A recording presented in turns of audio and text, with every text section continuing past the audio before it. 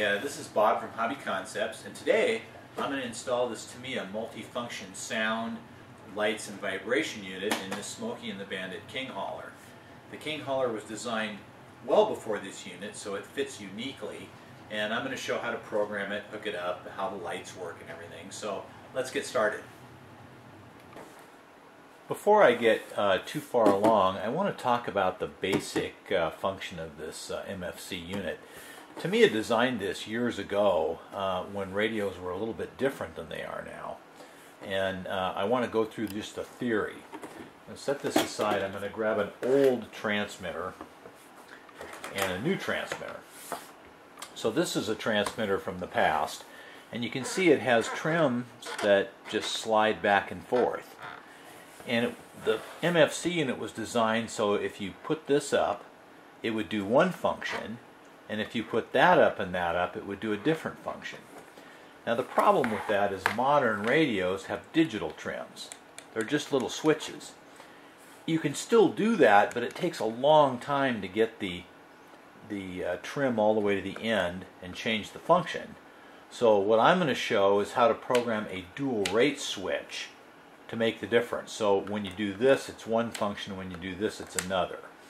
So I will go through the programming of this, but I just want you to understand that the Tamiya instructions still show the slider trims. They still talk about moving this up, and we're going to show a better way to do that. And you can do it with any modern radio that has a dual rate function. These radios are basically obsolete. This this actually was on a ham frequency. But now with 2.4 gigahertz, you don't have antennas you need to extend and a lot of other things. So that's just kind of the basics as we get into it. In order to start on this, you can see my King Hauler frame. And what I've done, if you've already got a King Hauler that's built and you're going to install one of these in it, I've removed the coupler plate, I've removed the chassis mounting deck and removed the seat mounts off of this. I've removed the step from this side, and I've removed the front and rear bumpers. You don't need to take the lenses out. So this is where you want to get started with your King Hauler. My two servos are here, my motor leads are here. I'm ready to start installing the MFC. For the contents of the MFC box, we've got the MFC unit, and this gives you the lights, the sound, and electronic speed control functions. We've got the little control box for it, which will mount inside of the step on this particular truck. We've got the speaker. We've got the speaker box, and this speaker mounts in here, and that gives it a nice reverb effect. So you want to use the box. We've got the weights that mount onto the motor that give the truck the vibration unit. Nuts, bolts, and screws, various types. The little backing for the lights are wiring. Looks more complicated than it is. This is the motor for the unit. Grease. Labels for the wiring. These are actually quite important. We'll talk about that as we go. Speaker grill and some foam mounting. And then they give you some additional trees. This is a replacement coupler unit. The reason for this is with this coupler, when the trailer hooks up, there's a switch in it that activates the sound unit to make the trailer coupling and uncoupling sounds. New coupler deck mounting plate. A new step box so you can mount the switches inside the step. And some other mounting pieces for different trucks. For example, the King Hauler doesn't use these pieces, but the Cascadia might, or the Mercedes-Benz. The instructions are, when you first look at them, can be a little overwhelming because you start looking at this and go, oh my gosh, you know, this is crazy. All kinds of little switches and things to do, how to operate it. And then the back half is how to mount it in each truck. So here's a King Hauler, a Mercedes. This is how to assemble the box and the plates, how to mount the lights in the various trucks. the instructions go through a lot of trucks, and these are some of the different trucks. So you don't use all these instructions, but we're going to go through the whole process in this video. So this video is going to be long, but you can always refer back to it when you're mounting an MFC unit. I'm going to do some of the sub-assemblies first. On the King Hauler, the speaker mounts on the mechanism deck like this, inside this box. So they give you a couple choices. There's a frame here. This is the King Hauler frame. So I'm going to go ahead and lay my speaker fabric on there. I'm going to mount the speaker to this with 4 screws and then drop it in the box, run the wire through the back hole, and mount it with 4 of those. There's our speaker box finished. So the vibration motor, nothing terribly exciting. This mounts through here, and then the counterweight just mounts on it like this. They give you 2 different counterweights. This counterweight is for the European trucks like the Mercedes-Benz and the Volvo, and this counterweight is for the King Hauler, Globeliner, etc. So we're going to go ahead and mount that. Now, total critical on this is to use thread lock, because as they say, this is a vibration unit and it vibrates like mad. So you definitely want to have thread lock on these.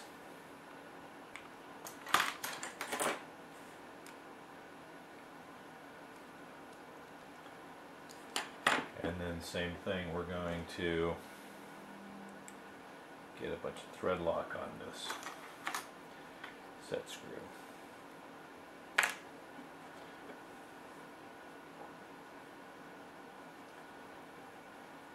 And the raised part goes on first, so it clears the mounting bolts for the motor.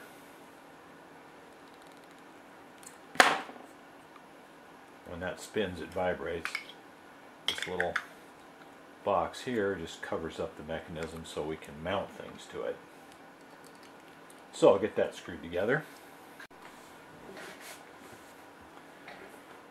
The coupler builds just like the stock coupler, except for the installation of the micro switch for the sound system in this little slider. So this one, we just want to put some grease in here, and there's a spring. Anytime there's a spring, I get nervous. The spring just sits inside here.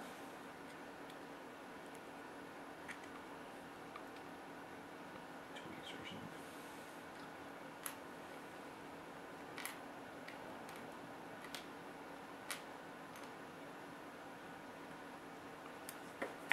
And if that's installed properly, then the spring will push it back.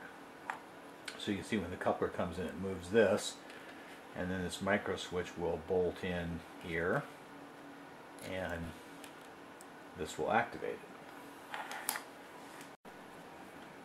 This little housing drops in right here, and it will hold the micro switch. So the micro switch just mounts in it like this. Little arm there. And there's a screw that drops right through the switch. It'll help us hold it in place. It's a little bit tricky to get in. The wires have to fit around. I already put some thread lock on the holes down below.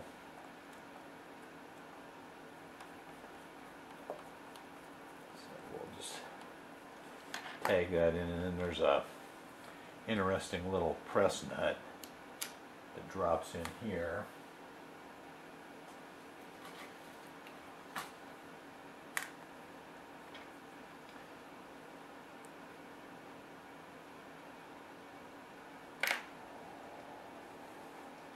I was very careful when I assembled this truck to Loctite everything also, because like I said, this vibration unit is very effective, and vibration will kill your truck if you don't Loctite everything. So we got that, and then we drop a bolt in here, and I also Loctited that plate. Now the pivot plate actually has to come off the original unit, as does the little attaching bar and the plate there. So I'm going to grab those out of my original parts. And here's the completed coupler plate. I'm going to go ahead and, while I've got this chassis sitting here, this just mounts in the original location. So I will go ahead and get those mounted up. Now the last sub-assembly is our little control box. I've already pulled the screws out, and it just opens up like this. It comes in this little housing, but we're going to use the chrome housing that they provided. And the first thing we need to do is put this sticker on that Tamiya provides. That just lays on here.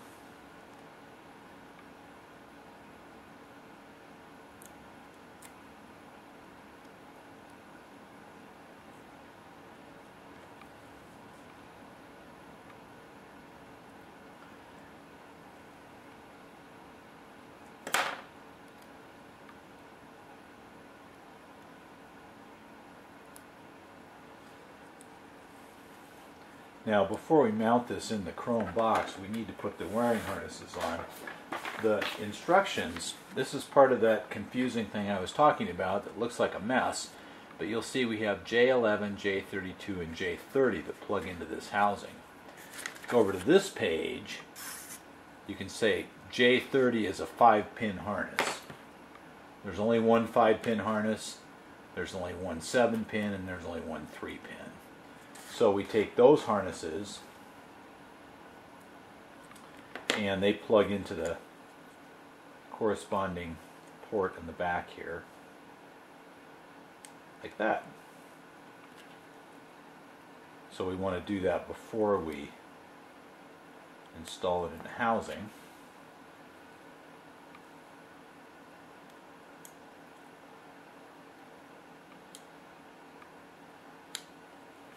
Just like that.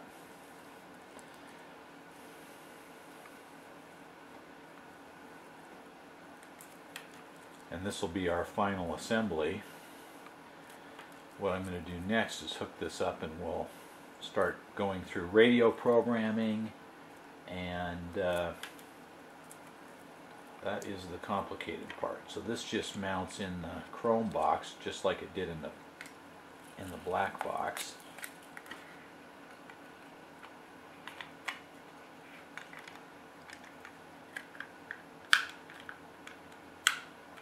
Just like that.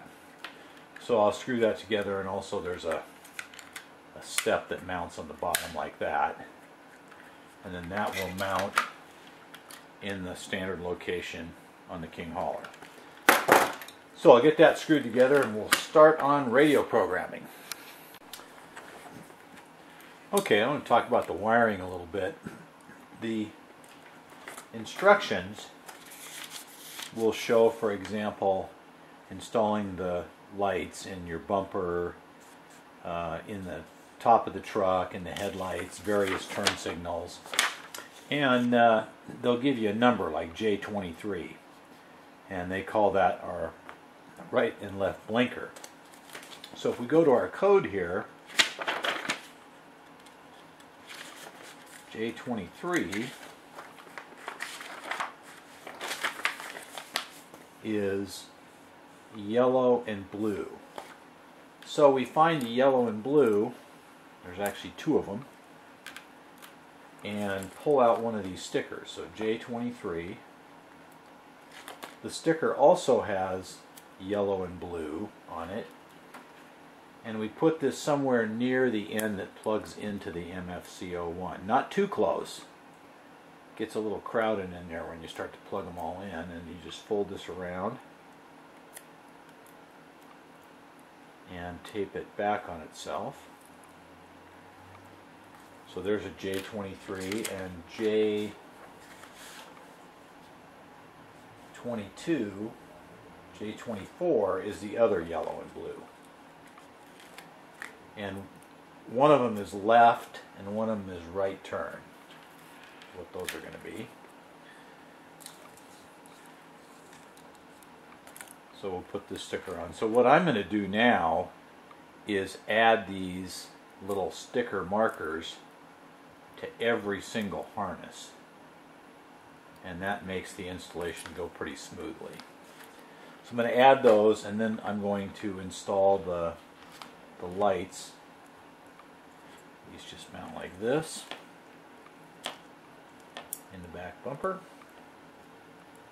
and then the plastic cover just goes over the top of that with a screw and holds them in.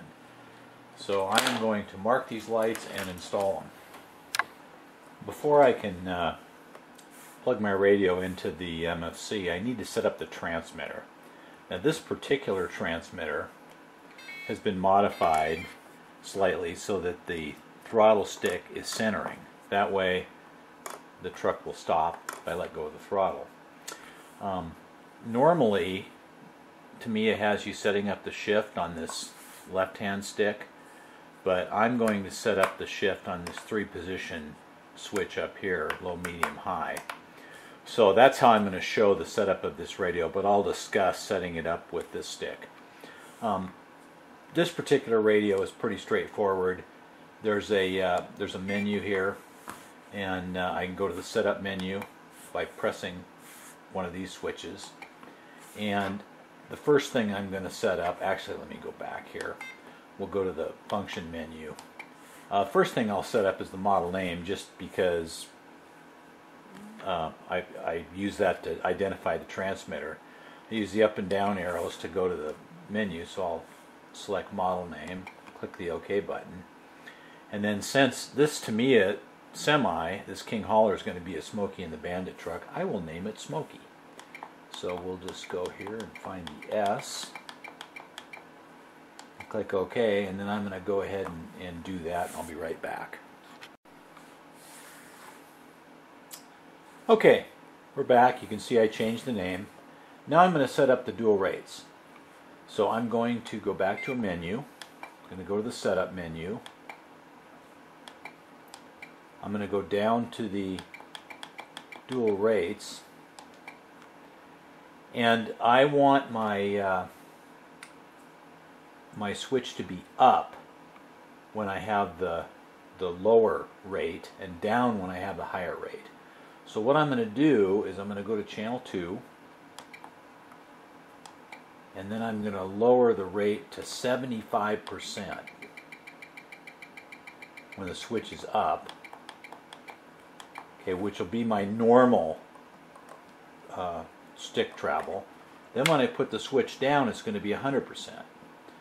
So this will be my normal functions, and then when I flip this down, that'll be my extended functions, and you can see how that works. So I'm going to go ahead and save that. Now I can actually go to display, and what that shows me is where the servo is moving, or where the stick's moving, and you can see it doesn't go all the way to the end. When I flip this down, now it goes all the way to the end.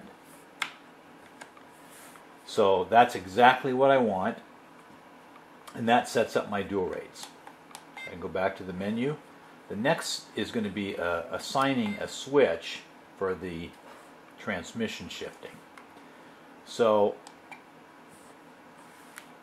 I go to auxiliary channels,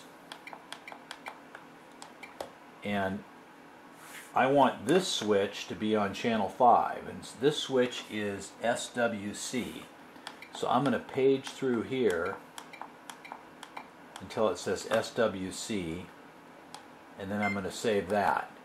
Now I can go back to the display, and now you will see that this switch is now on channel 5. So I have low gear, medium gear, high gear. So there's my transmission. Go back to the main menu. So now I have the transmitter set up the way I want, and I can plug it into the MFC. So that's our next goal here. Before I go to the MFC, I just want to show quickly a Spectrum DX6E, which you can also set up. I don't normally use these because you can see the throttle doesn't have a centering position. I've never tried to modify one. Perhaps it could be modified.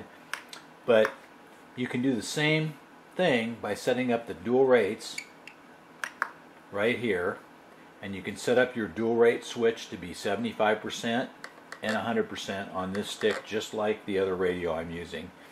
And so you can set up a DX6E or any other Spectrum radio that has dual rates, just like the Turnigy radio that I'm using. So if you have one of these, it's possible to do it. To plug in the MFC to your radio, you use these wires right here. And the instructions list them. J4 is the steering, J5 is the throttle, J6 is just the input for all your lights and everything, and J7 is the shifting. So we're going to find J4. That's our steering. On my radio, that's channel 1. The radio receiver is marked with minus on the outside set of pins. That means the black goes out. So on my radio, J4 mounts to channel 1, J5 mounts to channel 3. J5 is our throttle. J6 is our light input, so that mounts to channel 2.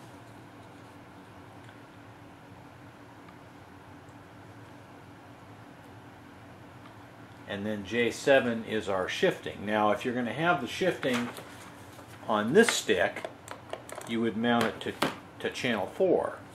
But since I assigned this, remember, to channel 5, I'm going to mount my shifting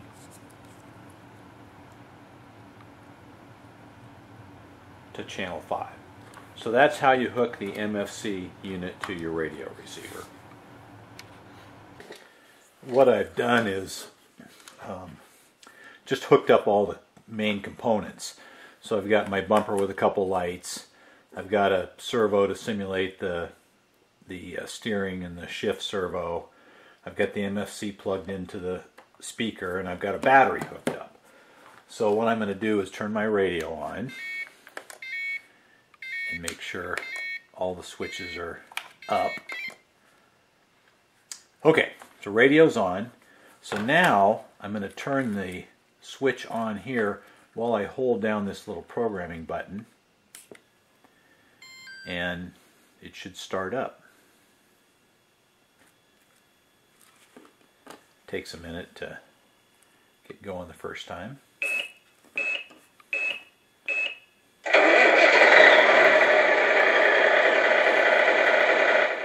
Okay, so it started. You can hear the volume. Now you can see my shifting is on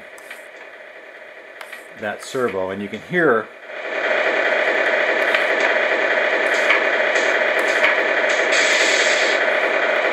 the shifting operation in the speakers. We should have a throttle.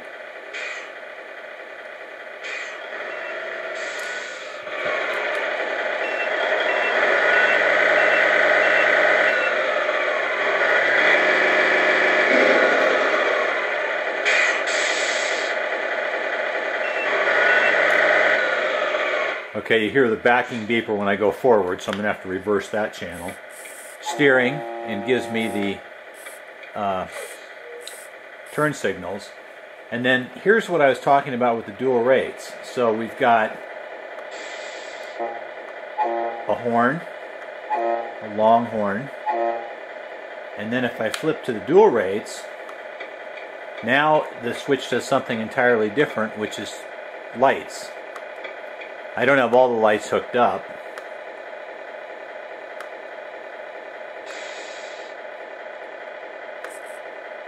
So I can go through that, flip this back, and I'll have the horn again.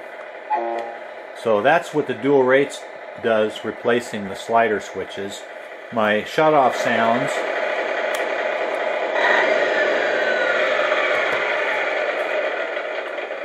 are just turning the radio off. Now I do need to map the radio to this, and I'm going to show you how to do that. I'm now going to map the sticks. And what that means is I'm going to teach the MFC the stick positions. So first is to turn the unit on, and it'll start up.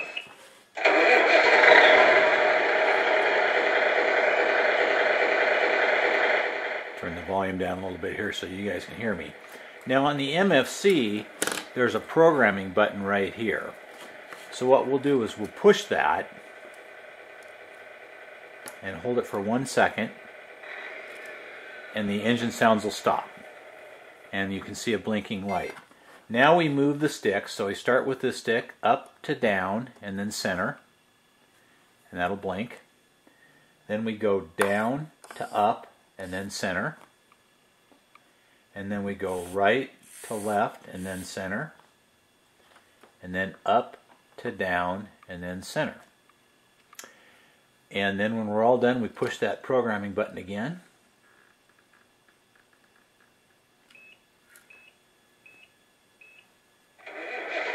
And the engine will start back up.